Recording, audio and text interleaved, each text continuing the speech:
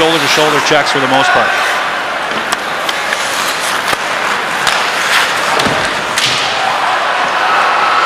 Quickly up ice, look at the wheels! Decker covers up, and their cage comes free. Musselwhite with a strong charge to the net. How about the acceleration? Wow, he just really shot out of a cannon. Yeah, he closed the net puck quickly. Actually,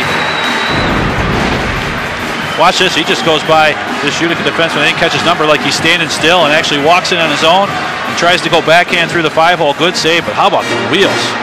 Wow. Even in slow motion, Neil Musselwhite looking pretty fast there.